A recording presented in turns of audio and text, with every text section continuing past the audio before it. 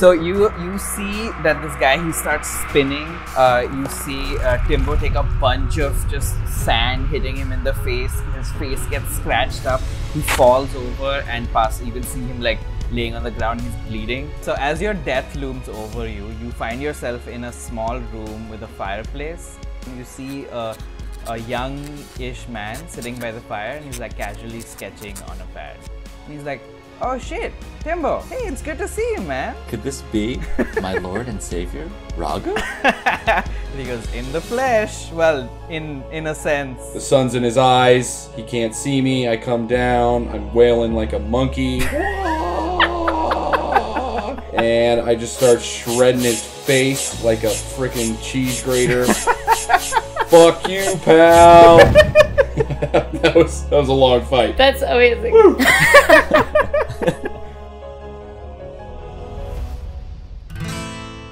Welcome once again to Prepare to Dice, an animated Dungeons & Dragons actual play show. My name is Raghav and I am your humble dungeon master and animator, so please join me in welcoming the real stars of the show, our rambunctious renegades. Hey, I'm Andrew. I'm playing Timbo. Hi, my name is Jagriti and I'm playing Poppy Seeds. Hi, my name is Luke and I'm playing Florbis. Hey, I'm Christine and I'm playing Rocco. Alright everyone, without further ado, let's prepare to dice.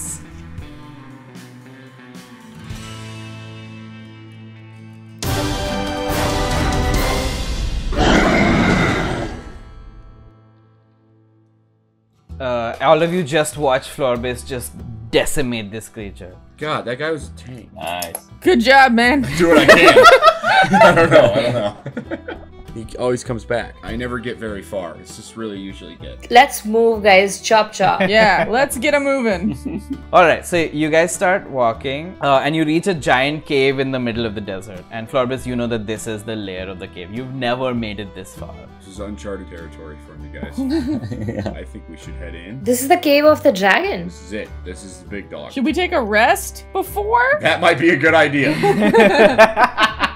I'm gonna use my potion too. Okay, I'm gonna heal myself. I'm gonna eat some snacks. We barely made it out of there alive. Ah, yeah, just barely. How are you doing wound-wise? You got any open cuts that we don't want to get more sand in? I'm doing okay. I'm doing better than, I guess, Rocco. I'll do that cure wounds on myself. Florbus. What's up, dog? I'm gonna do healing word on you. That's very kind of you. We will Rocco you.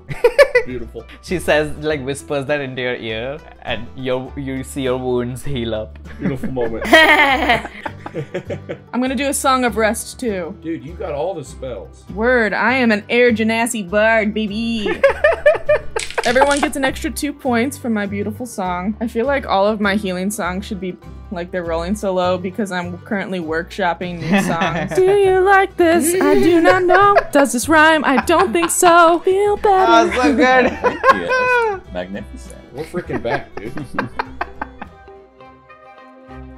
So you guys start walking inside, and as you walk, you start catching glimpses of like shining, glittering objects, and the cave tunnel opens up into a humongous lair. The only thing more domineering is the giant purple-black dragon that's sleeping soundly in the center of this humongous horde. The vibe here is nice. So the dragon stirs and it rears its huge head. Oh my god, hi you guys. Oh my god, hi! I am so proud of you. I've been waiting for someone to freaking make it here. My name is Farah with a PH. What are your names? Oh girl, it's so great to finally meet you. I love your vibe here. You're killing it, slaying it, queen. My name's Rocco. It's fabulous to meet you. You look great. All of you are great. I love the diversity in sizes and races. It's great. The whole look is just mwah. Love it. We're looking for some help with some curses. You know anything about that? You able to Oh my god. I'm so sorry to hear that you got curses. That's like, I can undo them if that's something you guys are looking for. Oh yeah, absolutely. That That's sounds right up exactly our alley, what we're right? looking for. Yeah. All right, yeah, that's cool. I'm super down to help you guys. I just, you know, what can I get in return is what I'm asking. Exposure.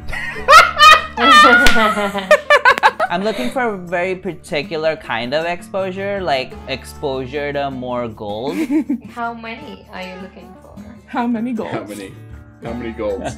Well, how many gold you got? I have 2 platinum. Do you want those? I can spare. Well, I have 10. That's all I have. Poppy, please make a deception check with your 10 gold blatant lie.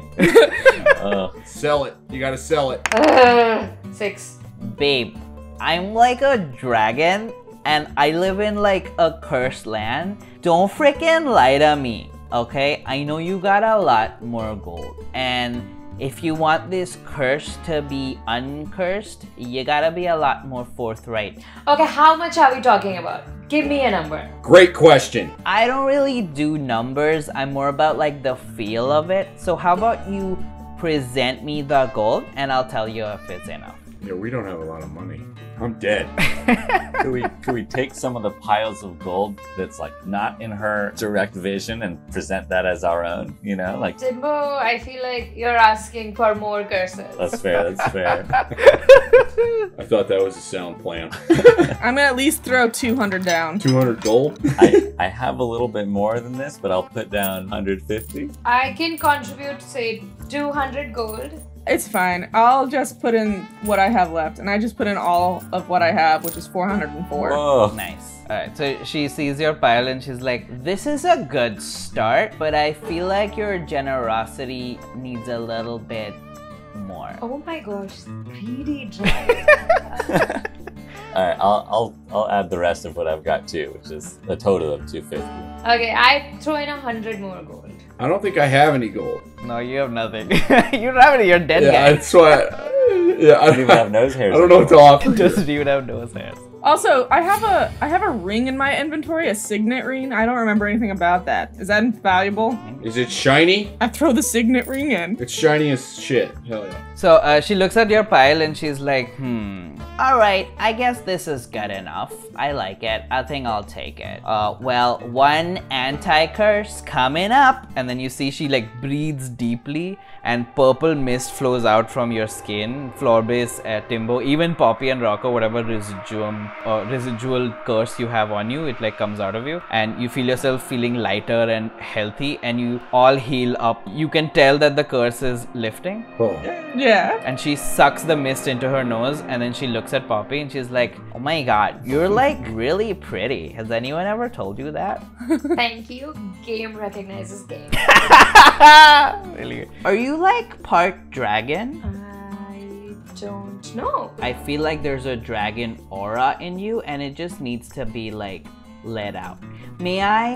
And she like points her like claw towards you. Is she asking me for my permission? Yes, she's asking for your consent. Yes. Alright, so she reaches a clawed talon towards you and she touches your forehead. And Poppy, you feel something unlock inside of you. Ooh. And you feel raw, powerful magic flow through you.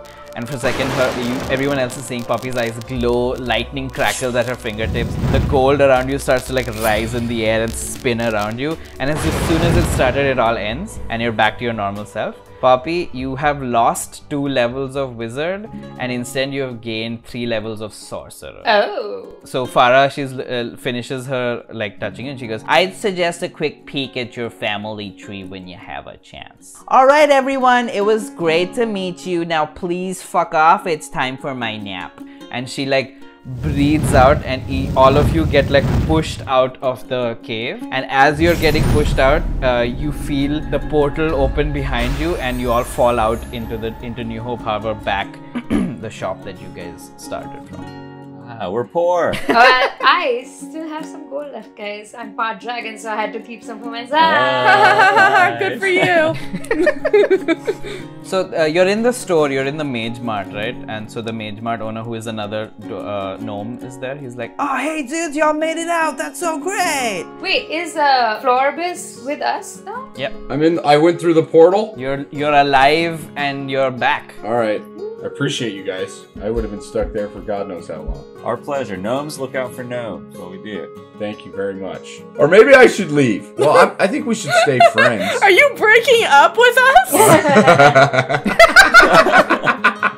Look, guys, I've been dead for a long time. I've been taking shit from that sand guy for 20,000 years. It sounds like you need some space. I'm gonna go have a beer and, chill for a little bit. Yeah, thanks for curing our curses. You see the other gnome who runs the store here. He like looks at you guys and he's like, hey buddy, do you have somewhere to go? I have nowhere to go. I have no money. You're in a different world now. Hey, you want a job? You can. I'm always looking for help. I'm totally down to help gnomes. Yes. Yeah.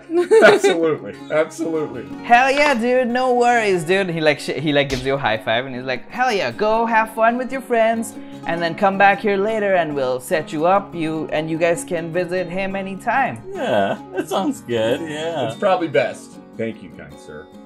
It's dinner time. Let's go eat, guys. It's time to eat, bitches.